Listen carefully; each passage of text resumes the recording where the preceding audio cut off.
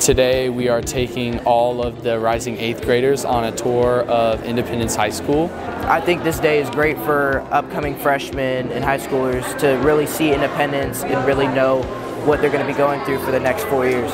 We are showing classes that we love to the rising freshmen, the 8th grade class that is coming in today, and I'm talking about film and TV. It's a great way for them to learn just right off the bat how to get involved in all the amazing and awesome programs that we have here at Independence High School. It is important to show these classes because this is the class that I enjoy every day, and I want to show that to other students. This day is important because the 8th graders get a chance to learn about the high school, see what it might be like when they come here, might make them a little less anxious to come to high school, give them a chance to explore and learn about the classes that we have here to offer at Independence.